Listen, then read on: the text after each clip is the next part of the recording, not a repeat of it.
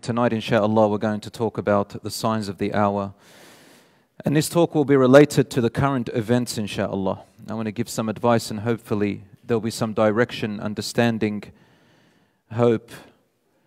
And inshallah, I want you to feel that no matter what happens to a believer, what happens in this world, there is never a Muslim in the world who should ever give up hope.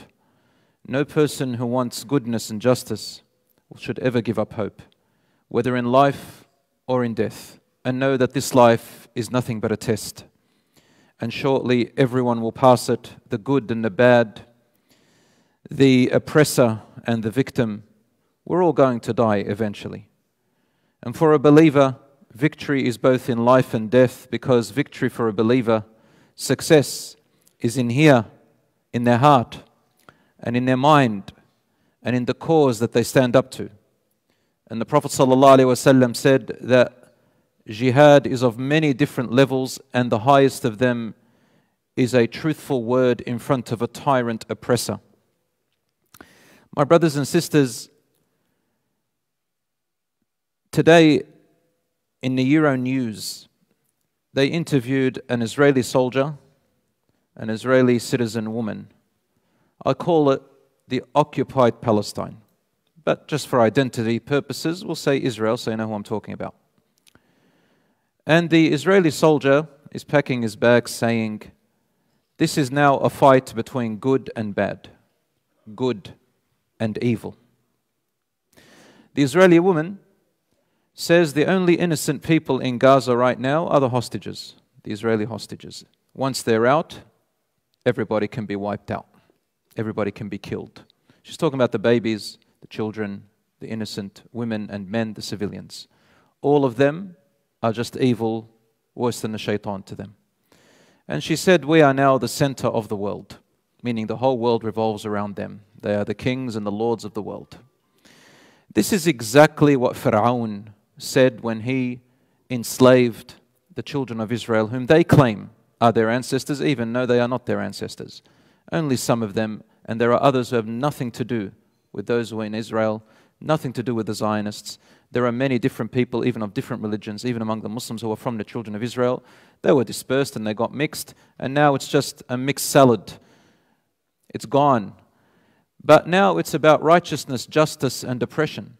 Al-haqq wal-batil, the truth and falsehood, justice and injustice. And I just had a brother over here who's got family, who was just talking to me, who's got family in Gaza. He told me that right now they block them off from every direction. Only a few ambulances are allowed to get in, and only those who are holding dual citizenships are allowed out. The rest of them are left there to be massacred. It is a genocide. It is a genocide. And they're being bombarded now from the sea. Some of them have chosen to stay. Even if the borders were open, they choose not to leave. Some of the Muslim Gazans in there. Maybe even some of the Christians. They've chosen, this is our fate. We will die here if they kill us. Khalas. They've got nothing else to lose. They want to die with their dignity, with their deen and with their honor. They don't see this world as anything. The hereafter is their paradise. So glad tidings to them. May Allah subhanahu wa ta'ala have mercy on those of them who have passed away and been killed fi sabilillah. May Allah subhanahu wa ta'ala make their children intercessors for them and waiting for them on the doors in Jannah. May Allah subhanahu wa ta'ala give them victory against their enemy. May Allah subhanahu wa ta'ala keep them steadfast and give them patience and perseverance. May Allah protect them. May Allah subhanahu wa ta'ala give them safety. My brothers and sisters, we now are the ones who should make dua for ourselves. They're making dua for us. And I quote the ayah in the Quran where Allah subhanahu wa ta'ala said 1,400 years ago, أعوذ بالله من الشيطان الرجيم بسم الله الرحمن الرحيم لتبلون في أموالكم وأنفسكم ولتسمعن من الذين أوتوا الكتاب من قبلكم ومن الذين أشركوا أذى كثيرا وإن تصبروا واتقوا فإن ذلك من عزم الأمور. In Surah Ali Imran verse 186, Allah says, O believers, you will certainly be put to test in respect of your properties and your lives. And you will certainly hear many hurtful things from those who were granted the book before you and those who have associated others with Allah in His divinity.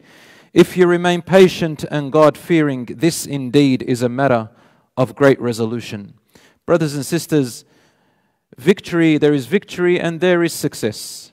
And Allah subhanahu wa ta'ala says, whoever is saved from evil and in the hereafter is saved from the fire and enters paradise, faqad faz. That is the true success. This life is but a test, an exam. My brothers and sisters, Allah subhanahu wa ta'ala also says in Surah Al-Ankabut, Alif Lam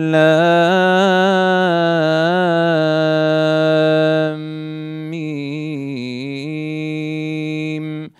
أحسب الناس أن يتركوا أن يقولوا آمنا وهم لا يفتنون ولقد فتنا الذين من قبلهم فليعلمن الله الذين صدقوا وَلَيَعْلَمَنَّ الْكَاذِبِينَ. Allah says, do people think that they will be let to go merely by saying, we believe, and that they will not be tested? For we indeed tested those who went before them. Allah will most certainly ascertain those who spoke the truth and those who lied. Allah subhanahu wa ta'ala puts us through conflicts sometimes, through hardships, through loss of wealth, loss of lives, fear. Sometimes we lose a little bit of wealth. Sometimes we have certain sicknesses. My brothers and sisters, Allah subhanahu wa ta'ala says, this is how to sift between who is righteous and who is not, who is patient and who is not, who deserves and who doesn't deserve the reward from Allah subhanahu wa ta'ala. Allah says, minkum ma yuridu dunya wa minkum ma yuridu al-akhirah. Some of you want this dunya, this temporary enjoying world, and others they want the akhirah. Brothers and sisters, but having said this, a Muslim does not give up. There is still hope, there is still a future, there is still things that are going to change. Nothing ever stays the same. The oppressor doesn't last very long. If those of you who read about history and you educate yourselves and you learn about the history of civilization, you will know how no oppressive civilization stayed. And that Allah subhanahu wa ta'ala, He repeats history. And there are those who stay and others who replace them. Certainly, the Zionists today and the people who support this oppression, of course, not all Jews are like this, brothers and sisters, not all Christians, not all non-Muslims, not all people of the world who, support all of this oppression. And I'm going to quote something marvelous, inshallah. However, Rasul sallallahu alaihi wasallam told us that every century, every 100 years, at the beginning of every century, Allah will send to this ummah, to this nation, someone who will reform them, a reformer. The hadith is in Abu Dawood and other hadiths similar to that. What is this reformer? This is hope from Allah subhanahu wa ta'ala and His Messenger sallallahu alaihi wasallam, that every 100 years, an enlightenment, a new beginning, a reformation will be sent to this world, especially to the nation, the ummah of the Muslims. Allahu A'lam, in what way this reformer will come. Is it a human being? Is it a man? Is it a woman? Is it a movement? Is it a group? Or is it something else? Is it an event? The point is that Allah subhanahu wa ta'ala every century does not leave the world the way it is. And whatever is unjust, it will calibrate. Perhaps what is happening now, even though, brothers and sisters, atrocities and oppression are actually everywhere in the world, happening every day. There isn't a place, except that we don't see it in the media, as clear and as widespread as what we're seeing now in Palestine. But they are happening all the time. Atrocities, genocides, apartheids, ethnic cleansings are happening everywhere. Especially where there are a Muslim population, even non-Muslim population. But Allah subhanahu wa ta'ala does not leave the world the way it is. It always calibrates it. Every century, every 100 years. Perhaps this is the awareness, Allahu A'lam. Recently, in a new survey poll that was conducted by CNN via the SSRS. It's an independent research company and tool by Microsoft. And basically, they published on October the 12th, from 12 to 13th October 2023, a survey asking American people whether they supported Israel's recent actions in Gaza. And surprisingly, the results showed the following: that most young people of this generation, between the ages of 18 and 34 years old, they said that we do not support Israel's attacks on Gaza. And only 27% said it was fully justified. Only 27% of the young generation in America. The rest of them, 73%, said we do not support Israel's attacks on Gaza.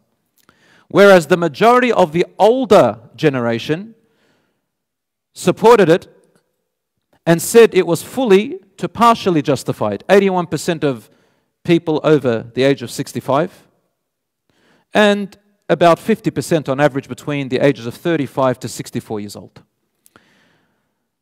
And what does this show, brothers and sisters? It shows, number one, that there is an awareness like no other time before, at least in the past 100 years, at least in the past 75 years of the occupation of Palestine. Number two, there is a transparency that is shown probably through social media that has never been as clear and transparent as before. I think you will agree with me. Number three, a new generation, more open to other perspectives that is arising than the generations before. Number four, I see that human values and some morality is coming back, or at least there is an opening to accept a new morality, a new world for a new civilization, a new culture is, insha'Allah, going to come. So we are living in a time when a people are open to this new civilization and culture, insha'Allah ta'ala. And we are also living at a time of great fitna, trials and tribulations and tests of our faith, our values, and our morals. What is happening now in Palestine, brothers and sisters, no matter how bad it looks, it is a stepping stone to something else. Mark my words. And the Prophet ﷺ told us 1,400 years ago that the signs of the last hour will appear in the following way. He gave us a visual example. What was it? He said, they are like the stones inside of a bead, or the beads, inside of a string. You know the beads? It's got little stones in it. If you cut the string, the beads start coming out, but the next bead won't come out until the first bead comes out. So one bead comes out, the next one follows, the third one follows, the fourth one follows. But the fourth and the fifth won't follow until the one before it comes out. So he said the signs of the last hour will come. The signs of the last hour will come one by one like the way the beads come out of a string. What does that mean? It means that what you're seeing right now, you're going to say, in fact in the hadith it also says this, Rasulullah did say, everyone will say, this is it, this is it, this is it. This is the end, this is the one, whatever it is. But it's merely another bead that is opening the way to another sign that is bigger than that, and another sign that is bigger than that, until things are calibrated. So this is a stepping stone to something else, the inevitable that will come. Whether the entire Palestine is taken over by the Israelis and it's called the State of Israel altogether, whether they build the Temple of Solomon, whether all the Jews of the world come and live in it, where all the Palestinians are exiled out of it, whatever is, all of this can happen, brothers and sisters. All of this can happen. Right now, there is nothing in the Quran or Sunnah that we know of, or the scholars know of. Is it all good, Akhi Hadrami? All right. Sorry, it's a good friend of mine. All good? طيب. Brothers and sisters, what am I saying? Everything, there's nothing that the scholars have indicated right now that is anything major except what we are seeing. But they are a stepping stone to something else. So the inevitable is coming. The inevitable is coming. Brothers and sisters, in the past, Allah subhanahu wa ta'ala gives us examples of great civilizations and empires that reached great heights. عَلَوْا فِي الْأَرْضِ, meaning in their arrogance. Their arrogance reached heights, and to the point where Pharaoh says, I don't know any other God but me among you. Isn't that true? وَتِلْكَ الْأَيَّامُ نُدَاوِلُهَا بَيْنَ النَّاسِ. Allah says, and such are the ways that we replace days in exchange for other days. Yeah, and new generations come, new empires come, new powers replace other powers. Nothing ever stays. But right now, Allah is sifting through and testing everyone, because in times of conflict, everyone's stance is known. Everyone's faith and belief is known, and a new pathway opens up. A new pathway. My brothers and sisters, at the moment, I can count about 9 things that we as Muslims can do. You might not agree with all of them. Maybe some of them work, maybe some of them don't. Maybe some of them are better than others. Some of them are mixed with maybe it's allowed, maybe not allowed, maybe permissible, maybe not permissible. But these are the 9 things that we, inshallah, can make our intention for the sake of Allah and do them while we are living here in Australia and are safe, alhamdulillah. Number 1, this is an opportunity for the heart to be renewed. Our faith is being renewed whether we like it or not. We can't help it. We switch off social media, our hearts are still pumping, thinking. And some people I know, they're going through some mental distress. Today a brother asked me, my wife is going through mental distress and anxiety and she can't cope. I said to him, it's okay, brother, switch off social media. She doesn't have to look at everything. You don't have to look at the atrocities to make yourself feel better about yourself. They're doing something good, brothers and sisters. Sometimes you have to still save your mental state. And I know some people will say, oh, they're all dying and you're worried about your mental state. No, don't believe those statements. Al-mu'min al-qawi khayru min al-mu'min al-da'if. Rasulullah told us a strong believer is more beneficial than a weak believer. You don't want to destroy yourselves. There is still future coming. There's still generations coming. We've still got our children. The heart. Number 2, the identity.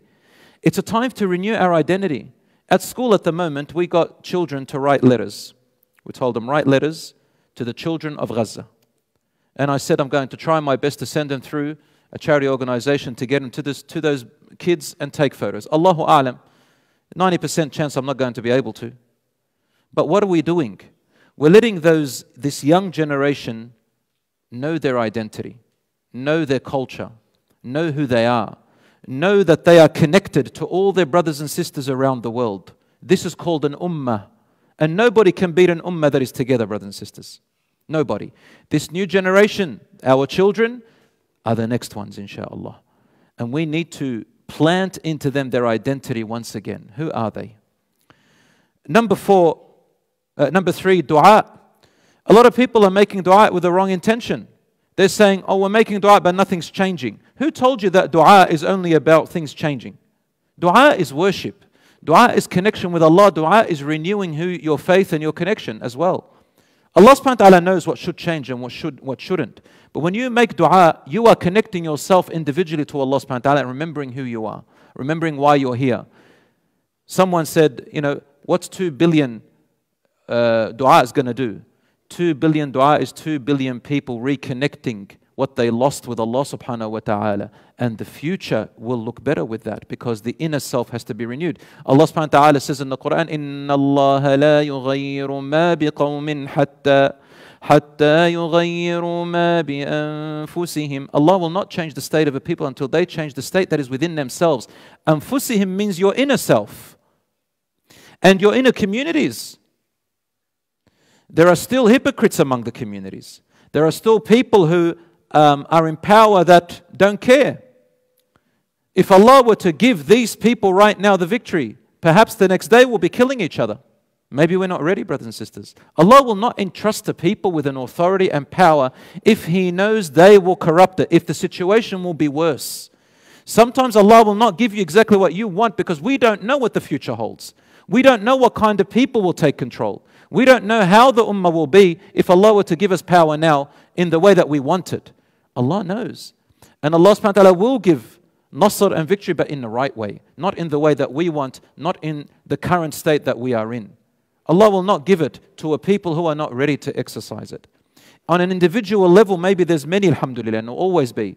But there needs to be a collective reformation. A collective reformation. You can only do your little part. Number 6 or number 5, sharing what is happening there. If you are able to share statements on what is happening there, share them. I believe that it is creating a larger awareness, and that's the result of why the world is seeing what they're seeing and the shift is happening. Number 6, education. Talk to your knowledgeable intellectuals at your school. You see a Muslim intellectual who knows a lot about history and politics, ask them, say, sir, miss, can you teach me a little bit? If you're at university, ask an intellectual who knows about history and politics and how the world works. Educate yourselves. Sometimes we do at school what we call interfaith dialogues. I know the word interfaith to some people means something else, but what we do it is we talk to them about Islam, they talk to us about their religion, we ask questions, and we engage in teaching them, and we learn about their ways. Alhamdulillah, our students always come out of it learning and appreciating their deen even more. Sometimes we had Jewish schools which we used to meet together at our school. And we realized that in their schools, from grade prep all the way to year 12, they teach them the most strongest curriculum about Jewish history. Everything about Palestine and Israel, everything about the history of the Jews and Israelites and so on and so forth. And so their identity or their whatever they've taught them is enshrined in them. So we need education. Number 7, some people ask me, what about boycotting? I say to you, brothers and sisters, boycotting, for those who study finance, boycotting works, but it has to be on a major level. If you want to ask me materialistically, I'll give you the answer. But then I'm going to tell you boycotting individually. Boycotting on a large scale works. How? When a government says all the shops and products in our country will now be closed. They don't allow them. On that level, boycotting works. Unfortunately, we don't have that. So let's look at the individual. No one has the right to tell everybody, it's haram to eat this or that. But what I can tell you is this. I'm not a mufti. I can't impose this on you. But me personally, I feel sick to my stomach if I buy or eat any product that is helping the economy currently of the Israeli army against the innocents in Gaza. I feel sick to my stomach. And I believe everyone should feel sick that way as well. Maybe it may affect, may not. I don't believe all the social media statistics that the people send around. I don't like disinformation, and I don't follow things that I cannot confirm. However, in front of Allah subhanahu wa ta'ala, at least I can say, Ya Rabb, I did something within my little power. Allah doesn't look at the outcome. He's looking at the process. What do you do with it? The outcome is to Allah subhanahu wa ta'ala. So long as there are alternatives, until there's no alternatives, I'll tell you buy. That's okay. But we have alternatives, alhamdulillah. We have alternatives. So long as you have alternatives and you're eating and you're drinking, alhamdulillah, you don't need that other product. So just as an individual with you and Allah subhanahu wa ta'ala. Number 8, people ask me about protests and rallies. Normally, I don't like protests, and I've stopped protests since 2001, since September 11. We've done many protests before for Palestine, all that, and I've given up on them. I don't like them. I don't see them being any benefit. In fact, the haram is more than the good. However, what I've seen now, just in this case, there has been some benefit in rallies and protests, and I understand there's some haram in there with the free mixing and I don't know what. Last week, we did a khutbah in the Flagstaff Gardens, alhamdulillah. I was the khatib there, and it was about 5,000 or so people. And I saw the article in The Age, alhamdulillah. Wallahi, I found it such an effective gathering because I called it the stormy silence. See all the shouting and the screaming that people do when they walk in the streets? Just that gathering together. silently doing salat and listening to the khutbah and seeing how we're all gathered in silence was extremely stormy.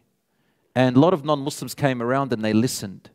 And they could able to listen and hear through the stormy silence. These types, I think, work better. And Allah knows best. And lastly, writing to MPs and ministers. A lot of people I heard say, why should you write to the kuffar? See this mentality, brothers and sisters? I don't agree with it. Rather, I say to you, don't take, you got to understand the Quran properly. And you got to look at the reality around you and start to become creative and innovative in your mind, O Muslims. Stop this narrow-mindedness. When Rasul ﷺ went into battle and the kuffar wanted to come in to help them, he said, we don't need you, because they were already organized, they were innovative, they were creative, they had planned. Rasul ﷺ got even some of the Sahabas to go and learn the languages of some of the enemies, like the Persian language, education. They were taking ideas from the disbelievers that they lived amongst. They were taking ideas from the Persians. And today here in Australia, if we can make a small shift by lobbying our government and writing to the ministers and the MPs, maybe that small shift can happen. Something that benefits the Muslims, and so we can say to Allah, Ya Rabb, we used what we can in power. Whatever we can. We're not saying the kuffar are going to change everything. We don't know what their hearts are like. But why not use all the resources that Allah gave us? In fact, the Rasul ﷺ did say towards the end of time, تُصَالِحُونَ الرُّومِ. The hadith is in Sahih Muslim. You will have a peaceful pact, an allegiance together with the Romans. In those days, Rasul ﷺ called them Romans. Today, Allahu A'lam who the Romans are, but they are the descendants. You can say the Europeans, probably the British, maybe the Americans, maybe Australia, maybe, all those types of people who their origins were from what used to be called the Byzantines or the Romans. Rasul ﷺ said, you will have a peaceful pact with them together to fight a common enemy of yours. The hadith is in Sahih Muslim. It hasn't happened yet, but that's towards the end of time, before the Mahdi comes out. Before the Mahdi comes out, as what the scholars said. And before Isa alayhi salam, and before the Dajjal. We all know who I'm talking about, we're Muslims. That you will have a pact with them. So brothers and sisters, using that to our advantage is good. Let's not restrict our minds and think outside of the box for a change. We need to be creative and read more. And there are two books which I advise my brothers and sisters to read. One of them, what is one of them called? I'll tell you which books to read, brothers and sisters. These are really good books, inshallah. One of them is called The Clash of Civilizations. The Clash of Civilizations. By S. Huntington. And also another book to read by Al-Adawi, Sheikh Al-Adawi. He's passed away now, which was written in the 1950s. What did the world lose by the decline of Islamic civilization? ماذا خسر العالم بانحطاط الحضارة الإسلامية? What did the world lose by the decline of Islamic civilization? Excellent book to read. Please read it and learn very well. You'll understand the entire world, and especially how we reference it to the Quran. My brothers and sisters, a Jewish man asked me, why do you people wish Israel evil? The other day, he said to me, why do you wish Israel evil? And I found that question extremely strange that it's even being asked. Who said we wish Israel or Jews evil? Under Islamic rule, under the Muslim rule, our Islamic empire is known in history to be the only empire who ever gave the rights and peace to both Jews and Christians and other people of different religions under the Islamic rule, in Palestine, in Jerusalem, and everywhere else. It's strange. Rasul ﷺ said, for example, whoever wrongs a mu'ahid, a non-Muslim living under Muslim rule, whoever harms them or wrongs them, detracts from him or takes from his rights, or burdens him or her with more work than he is able to do, takes something from him without his consent, I will plead for him Rasul said, I will plead for him, the non-Muslim, or I will be the opponent of the Muslim who wronged him on the day of resurrection. The hadith is in Abu Dawood.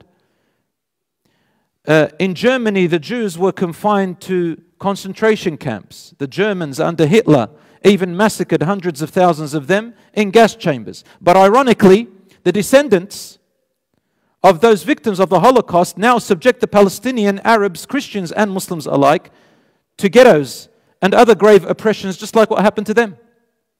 And this person asked, why do you... the Christian West unjustly relegated the Jewish people as a whole for something their ancestors did to the ghettos of Western cities. Palestinians are the only people, these poor Palestinians, the only people who did not take part in World War I and World War II. They're the only people who did nothing of violence, who welcomed the Jewish people from around the world to come back. And of course, there were some already in Palestine. Welcomed them and lived with them in harmony. And they're the only ones who they persecute now, as if they are the ones who caused these harm to them.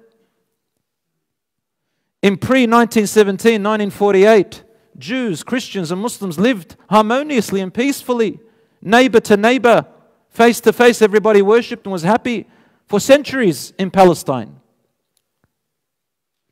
Post-1948, however, Israel uprooted the Palestinians, killed them, massacred them, destroyed them, persecuted them, made an apartheid, did ethnic cleansing, threw them out of their homes, stole their lands, caused them to be in Gaza in an open prison before Hamas came out, even before, for 75 years. And now a genocide is happening, ethnic cleansing in every name of the word, against all international law, against the UN resolutions. And then this person asks me, why do you guys hate Israel or want evil on Israel? SubhanAllah, we don't want evil on Israel. We don't want evil on Jews. We don't want evil on Christians. Islam doesn't want evil on anybody. We want goodness for everybody. Rahmatan lil alameen, Allah sent Muhammad sallallahu alaihi wasallam as a mercy to mankind. Give us a chance to help you and advise you. We want you to be guided to the Islam, but not through violence. However, with all this, a person asks me, why do you want evil?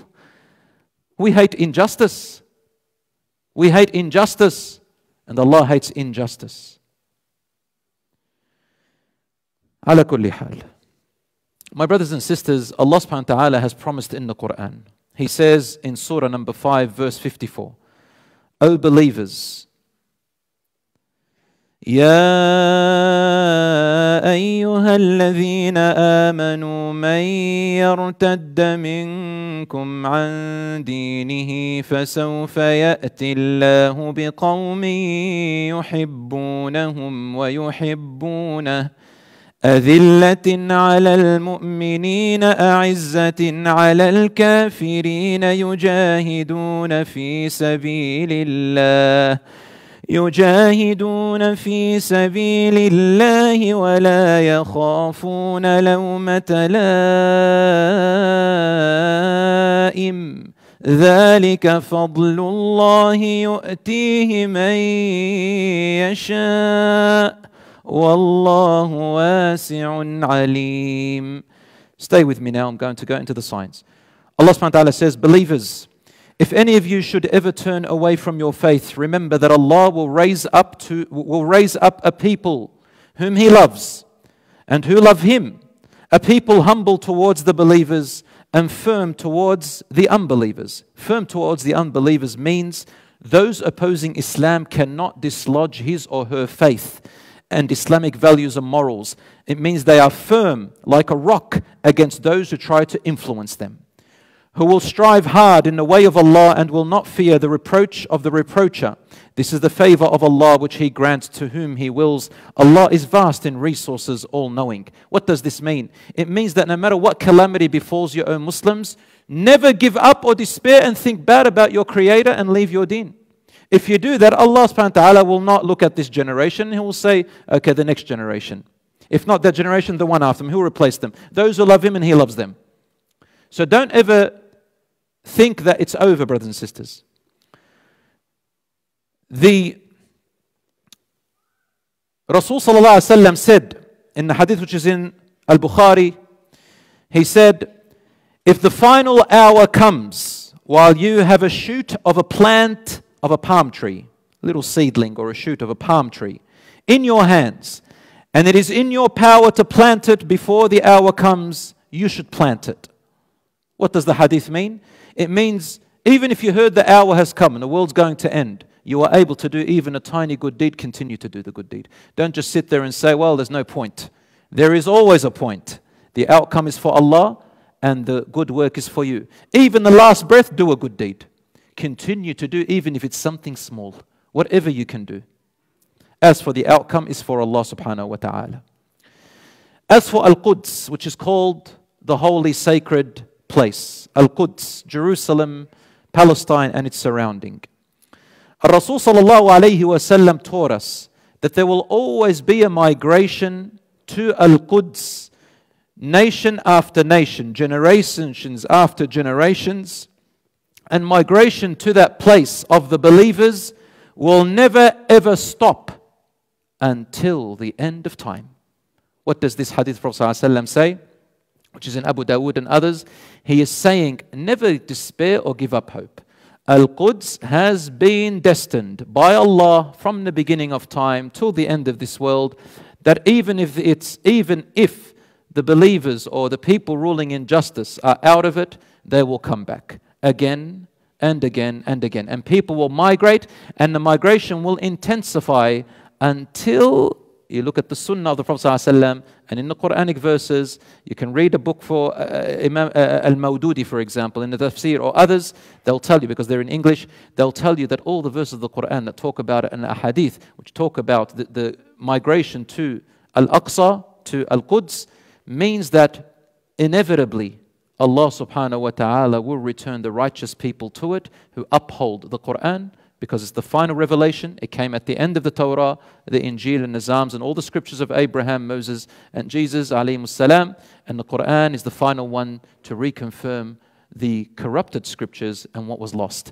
The Quran is the final word of Allah that will uphold it, and the Sunnah of the Prophet ﷺ, which will end with Isa alayhi salam and the Mahdi, the Khalifa.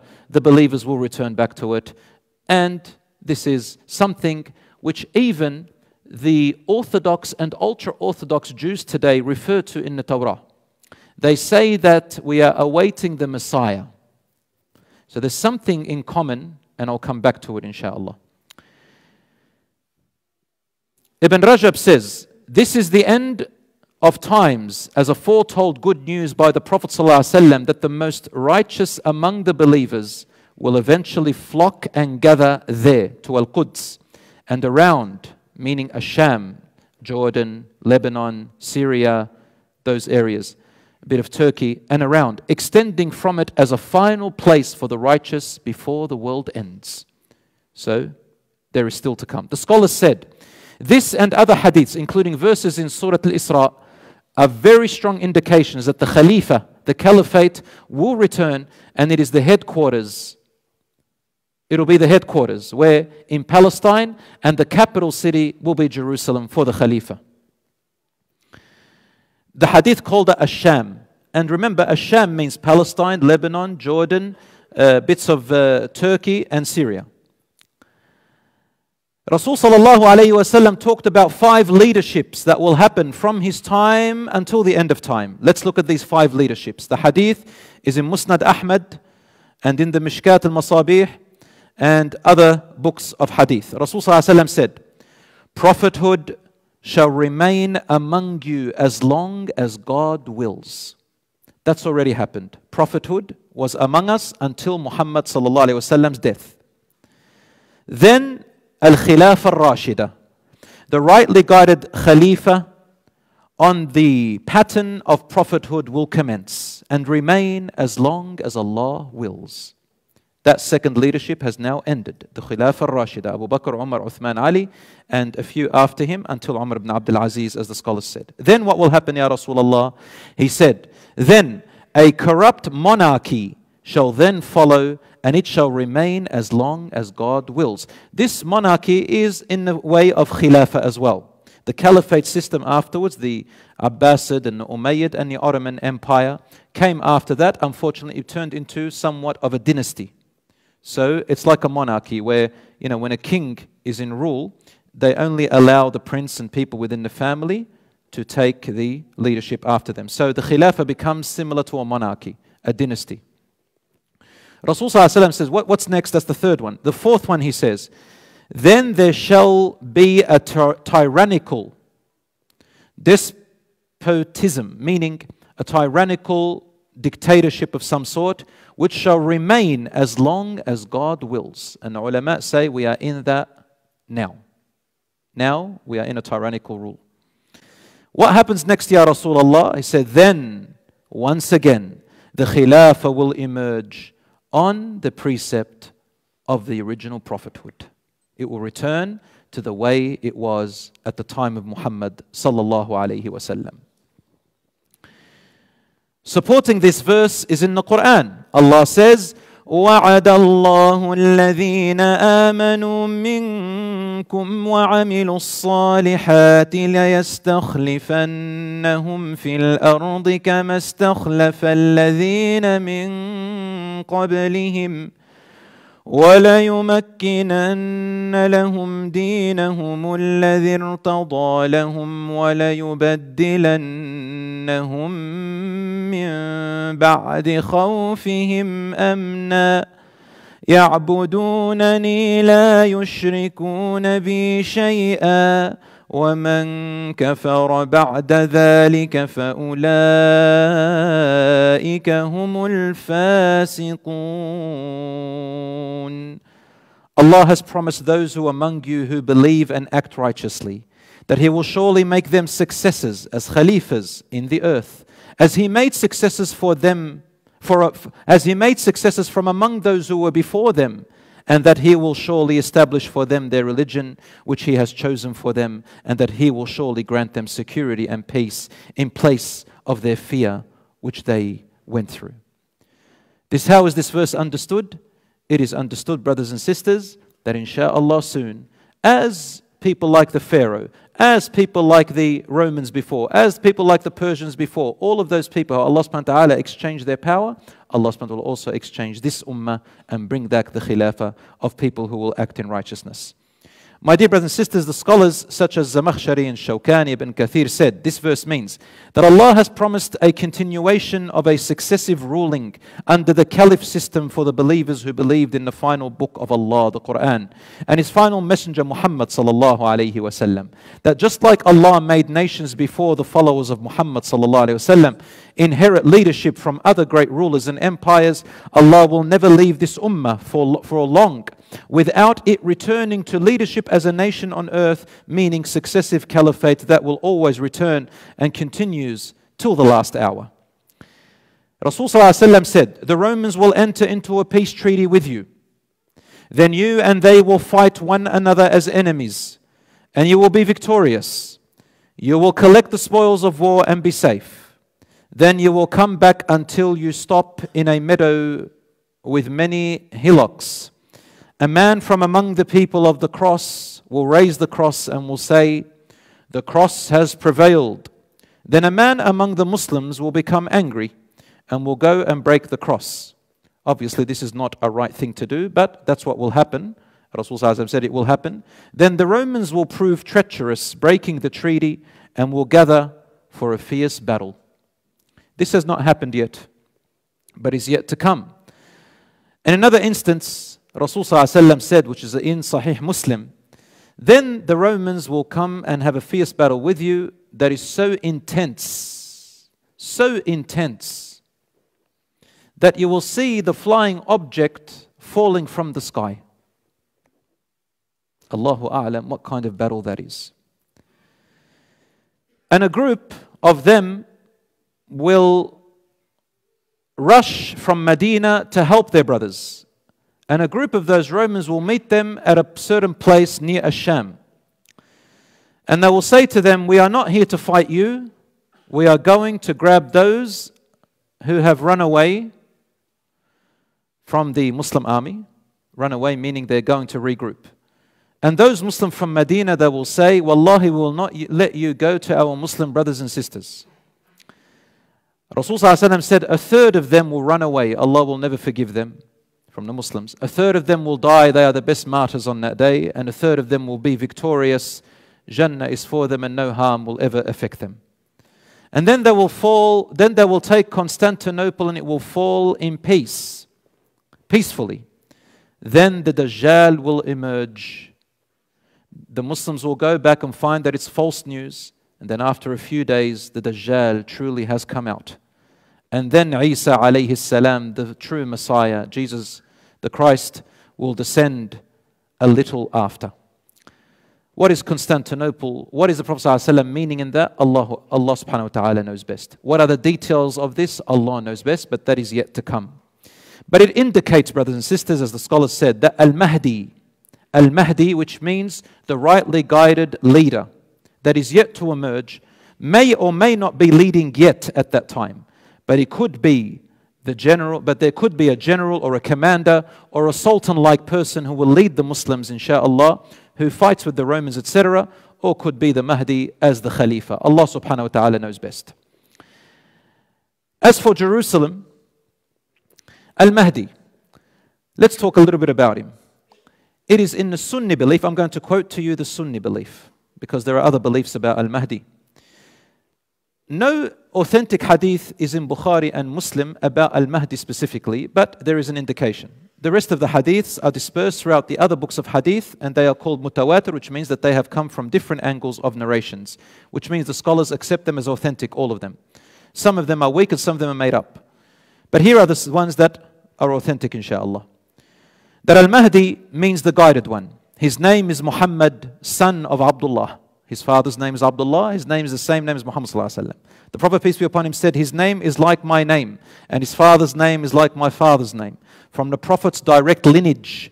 He is from the lineage of Fatima radiallahu anha and Ali radiallahu anhu. And he will emerge towards the end of time. He will fill the world with justice, just as it was filled with injustice and oppression.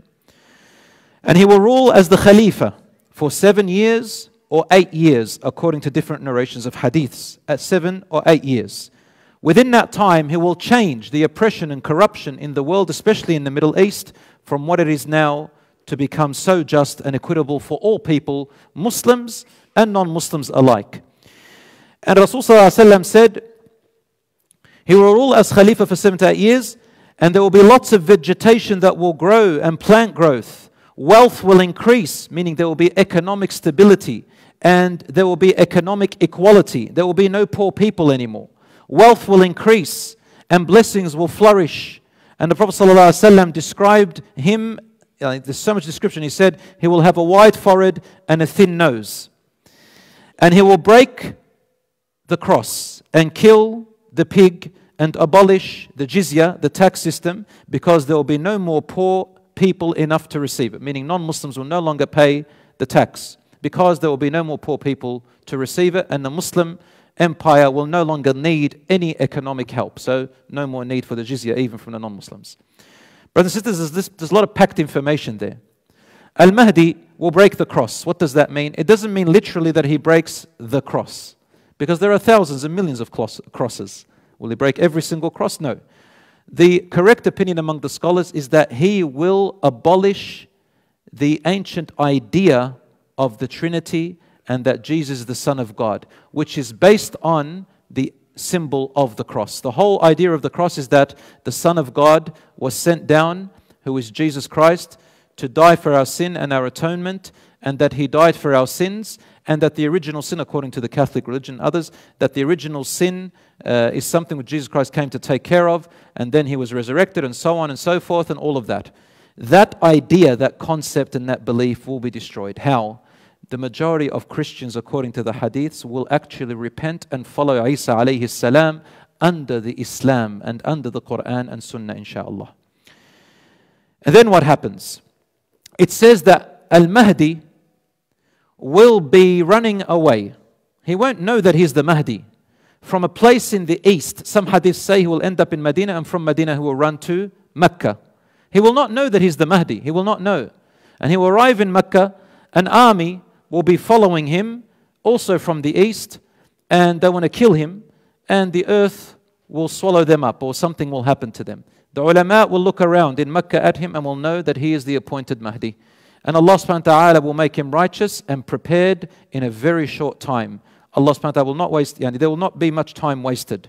And he will be the leader. Rasul sallallahu alayhi wa sallam said in many authentic hadiths, he is your Khalifa. He will be your Khalifa. Now, of course, it doesn't mean there will be no Khalifa before him or a leader. Some Muslims, they wait and they say until the Mahdi comes, and they sit doing nothing. Brothers and sisters, this is weak, and this is laziness, and this is giving in to miraculous divinity. A Muslim does not think like that. We don't sit there waiting for God to take care of things. No, you have to do your part. And Allah subhanahu wa ta'ala did not tell you to wait for the Mahdi. Al-Mahdi is not even mentioned in the Quran. The Dajjal is not mentioned in the Quran. And the scholars who I asked about this, big scholars, major scholars, they told me the reason it's not mentioned in the Quran is because Allah subhanahu wa ta'ala does not want us to focus on it. The Ummah should not focus on waiting for the Mahdi and waiting for the Dajjal and Isa alayhi salam. Because the Quran addresses what we need to do now universally. And right now, forget about the Mahdi, forget about Isa alayhi salam, forget about the Dajjal. Yes, we are living in a time which is Dajjal, in an adjective word, meaning that we are living in a time of false influence and lies. It's confusion. That's called Dajjal, but it's not the Dajjal.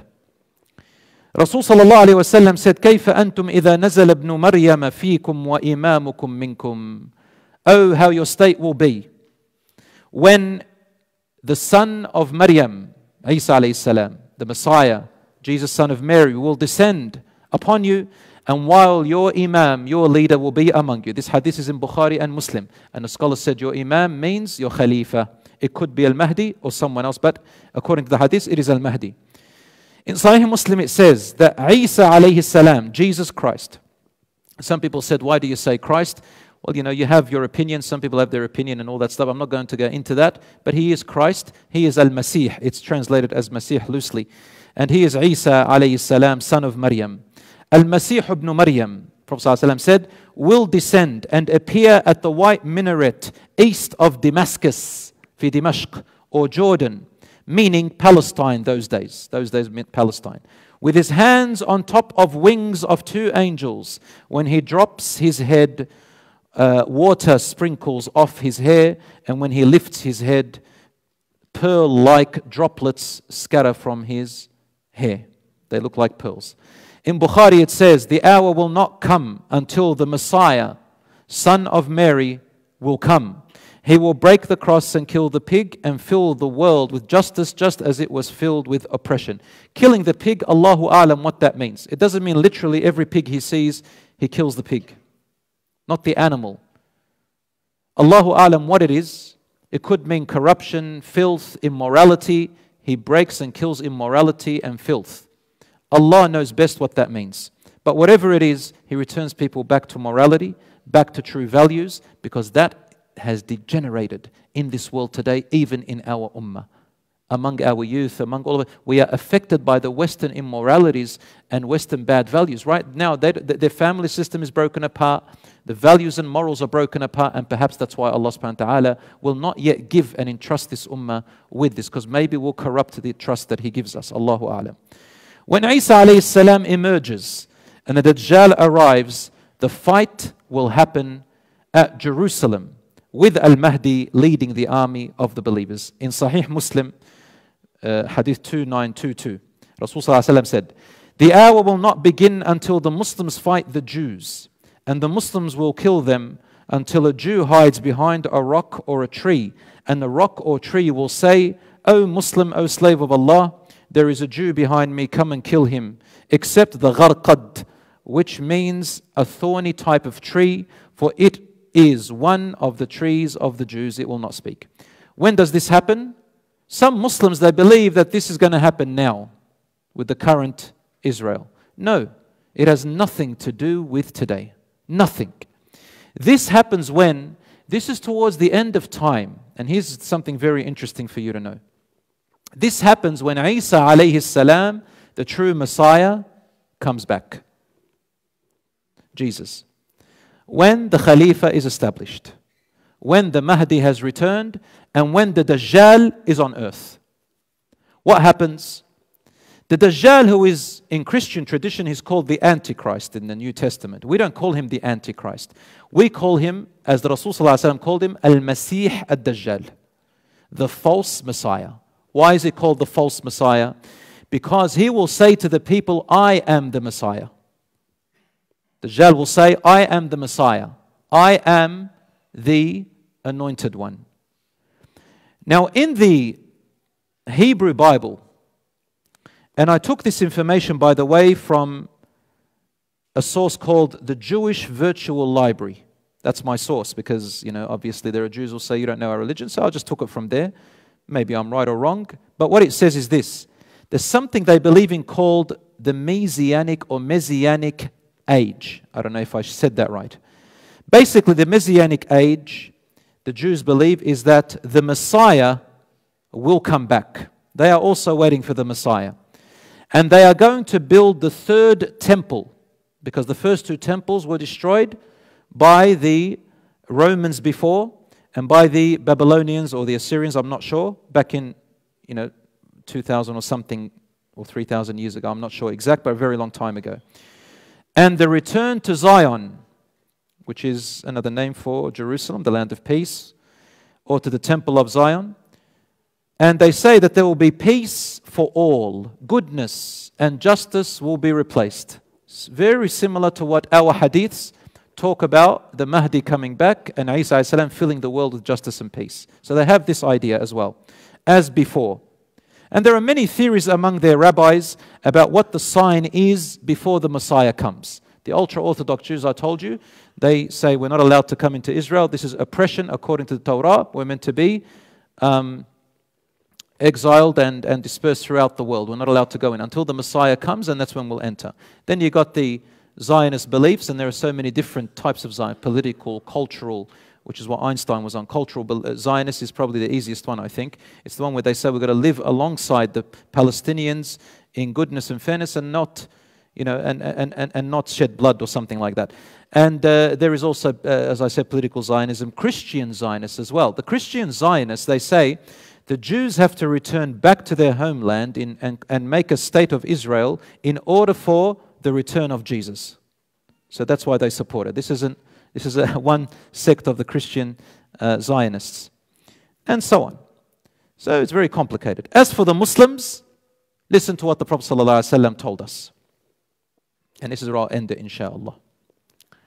The full story, and objectively we're speaking, is this. From an Islamic perspective, in our books of hadith and sources, Isa, the true Messiah, Jesus, the Christ, the son of Maryam alayhi salam, Isa al-Masih, ibn Maryam, when he descends, he will enter the masjid in Jerusalem,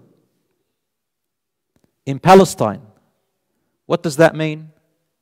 It means that there will be no more Jews, or at least the authority of the Jews or Israel will no longer be there anymore, according to our sources.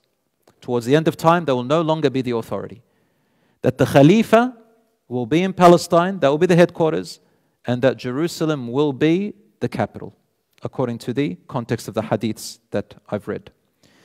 And the Isa alayhi salam will enter the masjid, the mosque, possibly in Damascus, because in those days Palestine or Asham was all of that place. And he will see the Imam, the leader of this nation. The scholars said he is most likely Al-Mahdi. And he will say to him, so the Mahdi will move back as he's about to pray. I don't know which salat, maybe Fajr, maybe Dhuhr, Allahu A'lam. God knows. And he will say to Isa, the Messiah, to come and pray Imam. And Isa alayhi salam, Jesus alayhi salam, peace be upon him, will say to him, no, stay and you pray Imam. For every nation, God has blessed it with their own leaders. And he will pray behind the Mahdi. Isa al-Masih, the Prophet ﷺ, he will pray behind the Mahdi, and he will join the Ummah following the Sunnah of Muhammad ﷺ. Rasul ﷺ also said, وَالَّذِي نَفْسِي بِيَدِي, by the one who possesses my soul in his hand. If Musa alayhi salam was here with me today, he will not do anything except follow me. He will follow the Quran and my Sunnah, because he's the last prophet.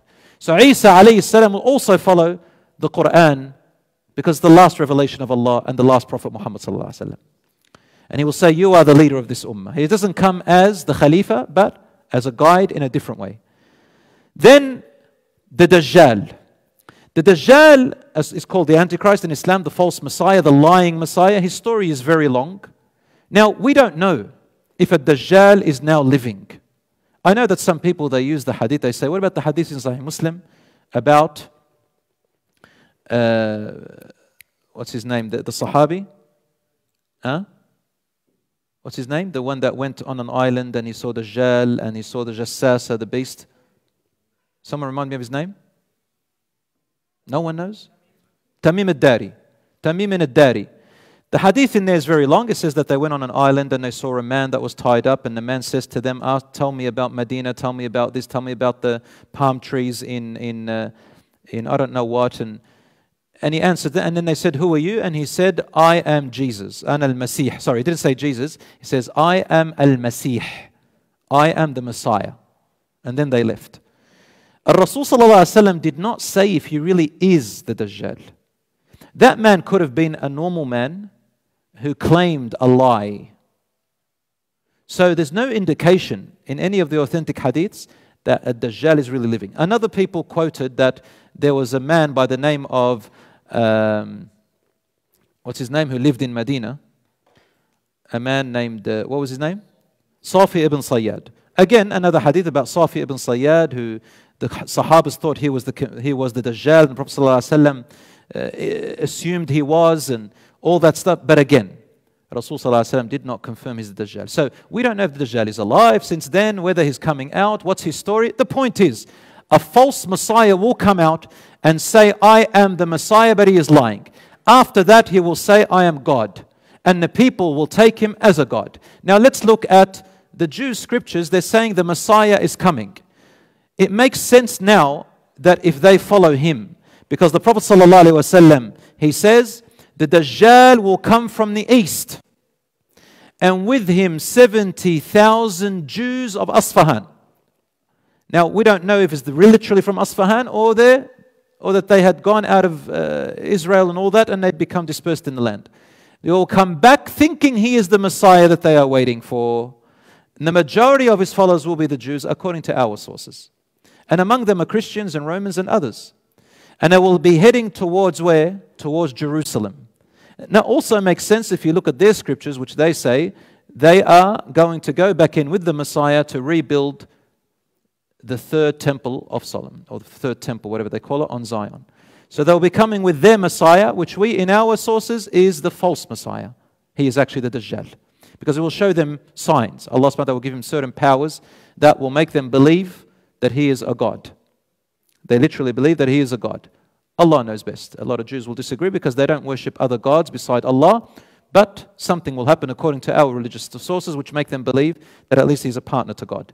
When he enters Jerusalem, he comes to Jerusalem, Isa alayhi salam, the true Messiah, will be with the Muslims, with the righteous people and the Mahdi, and he will say to the Mahdi, open the gate of Jerusalem. And the gate will be opened, and the Dajjal, the Antichrist, will be waiting behind the door, thinking that he's going to enter with his followers and his army, accompanied by an army of 70,000 Jews from the east, and they will be dressed in robes of green color satin. Rasul sallallahu alaihi wasallam said, "Alayhim at-tayalisa." There's two different interpretations. Either they are green colored satin robes, or it means a type of helmet. The hadith is in Sahih Muslim. As soon as the Dajjal sees Isa alayhi salam, when he opens the door of Jerusalem, he runs away, and the hadith says that he starts to melt. I don't know how, but that's the hadith. We leave it at that. Isa alayhi salam runs after him, and he takes his sword out, or whatever weapon he has, and he kills the Dajjal. And the Dajjal bleeds, and then he lifts the sword or whatever weapon he has and shows his army and says, if he was God, will he bleed? And at that point, a lot of the Christians who were following, thinking he is Jesus the returning, they repent, and follow the true Messiah, Isa alayhi salam. And maybe some of the Jews do. I don't know. But I read some interpretations, but only Allah knows. I cannot confirm. The point is, after that, there will be years of peace, justice, goodness, repentance. Only Allah knows how long. Al-Mahdi will rule for 7 to 8 years, meaning he will die within that time. Some hadith said that it will be 10 years for Isa al-Masih, Isa alayhi salam. Allah knows best. So what is it now, brothers and sisters? Right now, we are still in the bead, in a string of beads. Which bead are we on right now? That's happening right now. But mark my words, this bead will open the door to the next bead, to the next event that will happen, and then the next event, and the next event. How do you stand right now? Where is your heart? Where is your iman? Are you going back to the values and morals of your deen? It has to be collective. If it's not collective, at least you do your part, inshallah. Brothers and sisters, establish your deen in your house as much as you can. Establish it within yourself as much as you can. Help your brothers and sisters wherever around the world. Every little bit of worry that you have right now, you are rewarded for it. You go to sleep, some of you have this little anxiety. Alhamdulillah. That shows that your iman is true. When you feel the flame for your brothers and sisters, that shows that, alhamdulillah, the flame is inside of you, the flame of goodness. You have a heart, alhamdulillah, that is ready to be awakened or is already. So don't despair. وَلَا تَيْأَسُوا مِنْ رَوْحِ اللَّهِ. As Prophet Yaqub, Jacob said, alayhi salam, Israel, he said to his children, وَلَا تَيْأَسُوا مِنْ رَوْحِ اللَّهِ وَلَا تَيْأَسُوا مِنْ رَوْحِ اللَّهِ إِنَّهُ لَا يَيْأَسُ مِنْ رَوْحِ اللَّهِ إِنَّهُ لَا يَيْأَسُ مِنْ رَوْحِ اللَّهِ إِلَّا الْقَوْمُ الْكَافِرُونَ. Never despair from the mercy of Allah subhanahu wa ta'ala and His closeness to you. The only ones who despair from Allah's mercy and His closeness to them are the people who disbelieve in Him. May Allah subhanahu wa ta'ala bless you, my brothers and sisters. May Allah subhanahu wa ta'ala guide us to that which is right. May Allah subhanahu wa ta'ala protect the innocent people around the world. May Allah subhanahu wa ta'ala protect our brothers and sisters in Gaza and Palestine and all the Muslims around the world, the believers wherever they are.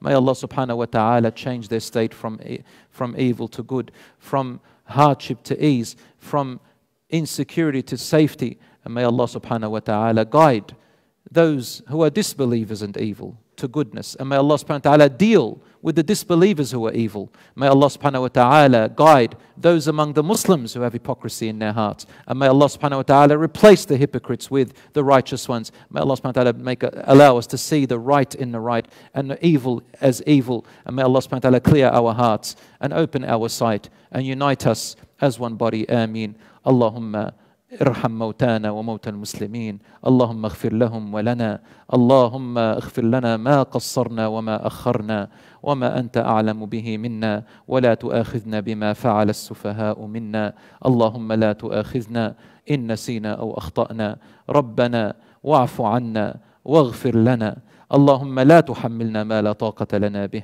واعف عنا واغفر لنا وارحمنا أنت مولانا فانصرنا على القوم الكافرين. هذا وصلى الله على نبينا محمد وعلى آله وصحبه أجمعين والسلام عليكم ورحمة الله وبركاته.